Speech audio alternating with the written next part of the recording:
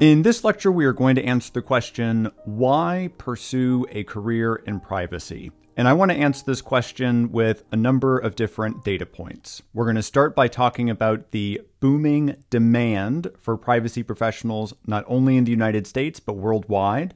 Particularly in the United States, as you will learn throughout this course, the United States is a patchwork of privacy laws. This patchwork applies not only throughout different sectors, such as healthcare, education, and finance, but even at the state level. Therefore, organizations and companies, not only throughout the United States, but also throughout the world, need to have the in-house expertise necessary to navigate this shifting landscape. Third, data and emerging technologies. Forefront amongst all of these is artificial intelligence. If you've been following the headlines even passively, you've undoubtedly noticed that data is at the center of artificial intelligence, and any good, respectable, and robust AI governance program is going to have knowledgeable privacy professionals embedded within it. Finally, and again, because I really like data, we're going to look at a handful of different surveys that help support all of this. We're going to look at the fact that companies are buying into privacy, and then we're going to look at, focusing on America, how average Americans view privacy and the difficulty they have in understanding their rights. We're going to look at falling trust in institutions, and then we're going to take a very high-level look at data breaches in the United States over the last 20 years. Starting with the booming demand for privacy professionals, an IAPP-EY Privacy Governance Report from December 2023 surveyed over 500 individuals across more than 50 different countries. Amongst its many other insights, this report found that 33% of organizations had grown their privacy teams during that reporting period. So, in short, the main takeaway here is that 1/3 of these organizations were hiring privacy professionals, were growing those teams. What this timeline shows us is the number of states throughout the United States that have enacted comprehensive privacy legislation and the years that that legislation comes into effect. As you'll see throughout the course, when I'm referring to individual states, more often than not, I'm using the USPS postal code abbreviations. Here's this table. If you go into your search engine of choice and you input USPS abbreviations or USPS state abbreviations, you're going to get this table. By the end of the course, you're likely to memorize a lot of these if you haven't already. So back to this timeline here, we see that in 2023, for example, legislation came into effect in the states of California, Colorado, Connecticut, Utah, and Virginia. In 2024, we have Montana, Texas, and Oregon. In 2025, 2026, we have many more states. All of those together total 19. I'm not going to read through all of them here. We have not included Florida because Florida is not comprehensive in nature. And when we get to Domain 5 and we start talking about these state-level statutes, we will define what comprehensive means. Moving forward, there are, by my count at the time of recording, at least 13 other states that have introduced comprehensive privacy legislation. The main takeaway here is that throughout the United States, more than half of states have already enacted comprehensive privacy legislation or are in the process of doing so. Again, the business obligations throughout these different statutes can be very different. And again, organizations and companies around the world need to understand the obligations that are imposed on their businesses so that they can successfully navigate this terrain. Therefore, having in-house privacy expertise to rely on is very important. This is good job security for our profession. With regards to data and emerging technologies, the first two statistics here refer to the amount of data that is being produced annually. In 2023, it was 64.5 zettabytes. And if you don't know what a zettabyte is, that's fine. I didn't either. I had to look it up. That is a 10 with 21 zeros. That is the amount of data that was being produced annually as of 2023. And it's projected that that number will almost triple by 2025. That is a lot of data, undoubtedly an enormous amount of personal data that needs to be protected and regulated. Looking at our day-to-day lives, Internet of Things, or IoT, has taken off dramatically. We have wearables such as smartwatches, we have smart cars, we have ubiquitous sensors enhancing the capacities of so-called smart cities. And all of these devices are collecting data, processing, and storing that data. And again, a lot of this data is personally identifiable data that needs to be protected and governed appropriately. Finally, nowadays, you can't go anywhere without running into artificial intelligence. It's on our phones, it's on our computers, it's in the cloud, and central to artificial intelligence is data. In fact, if you do a little research and you search up the AI triad, you will see that data is 1/3 of this triad, with algorithms and compute being the other 2/3. Everyone is hoovering up data, a lot of it personally identifiable data, and again, this is data that needs to be protected, it needs to be governed, it needs to be regulated. And in order to do all of that appropriately and lawfully, we need experienced, knowledgeable privacy professionals. More data that I want to throw at you. According to a 2024 Cisco privacy benchmark study, of the companies surveyed, companies recognized the following.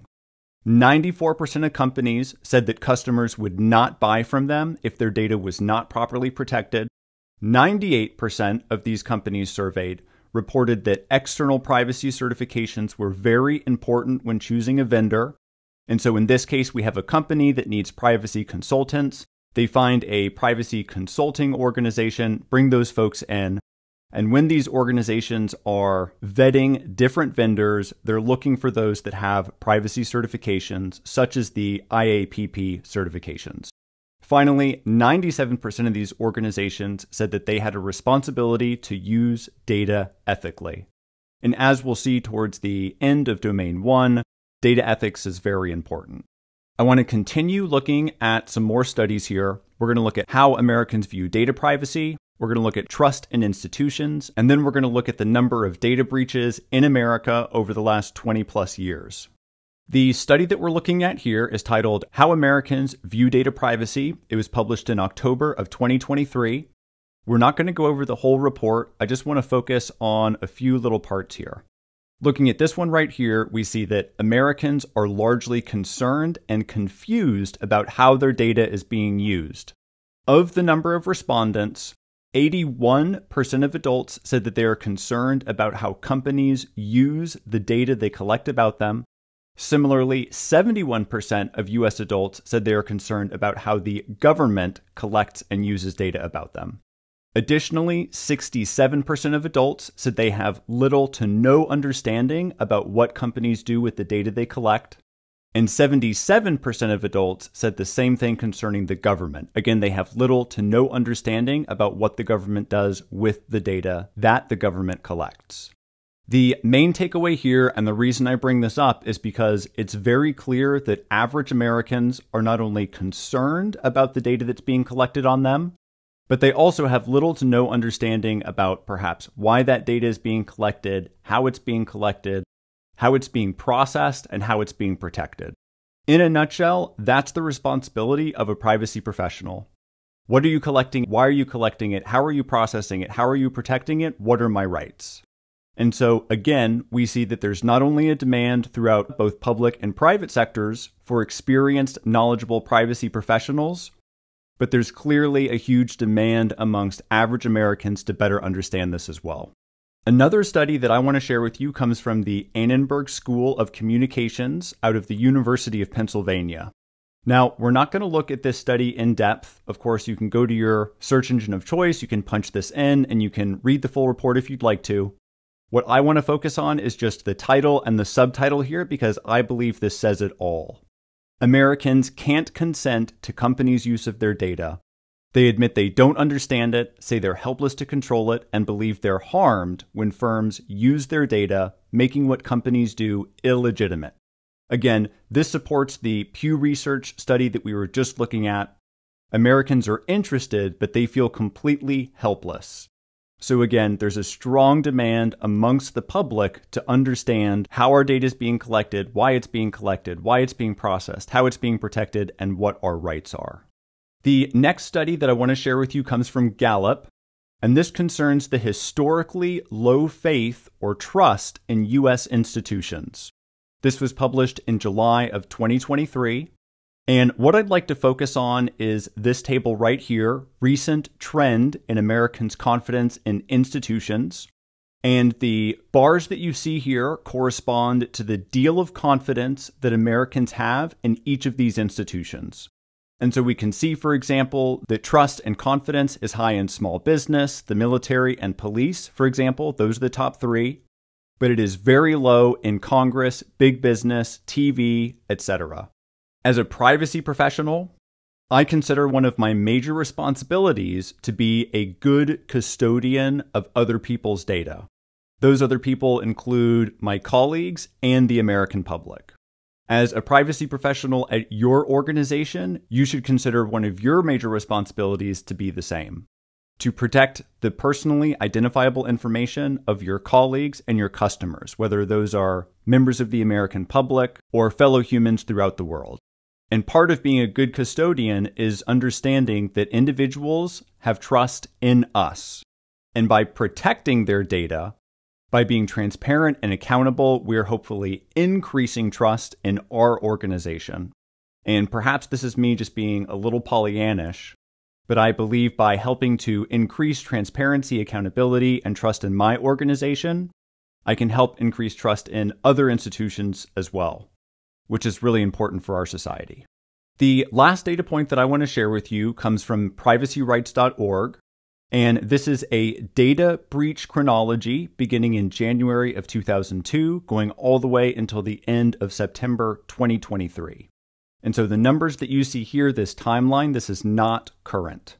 But what you see here is during this approximately 20-year period, more than 10 billion individuals were impacted by unique breaches. I know that recently there have been more catastrophic, high-profile breaches, and so undoubtedly this number is much higher. But it goes to show the extent of the damage that has been done to Americans' personal data. And clearly, again, there's a tremendous demand for individuals who understand privacy, who understand appropriate safeguards, and who can help to build and maintain trust in our organization. In this lecture, we have discussed why you should pursue a career in privacy, and there are a number of different reasons. As we saw, demand is booming. In 2023, 1/3 of organizations surveyed by the IAPP EY report reported growing their privacy teams. In the United States, half of the United States have either signed into law or introduced comprehensive privacy legislation. This has created a very cumbersome landscape for organizations to navigate. Therefore, they need that experienced, knowledgeable in-house expertise to help them comply with these laws. We talked about the role of emerging technology, such as big data, Internet of Things, and artificial intelligence. We then looked at a handful of studies, such as the Cisco benchmark study. We looked at surveys from Pew and Gallup. And we also looked at the number of data breaches over the last 20 years. Hopefully, this paints for you a very vivid picture. The demand for privacy professionals is booming, and now is a really great time to get into the profession.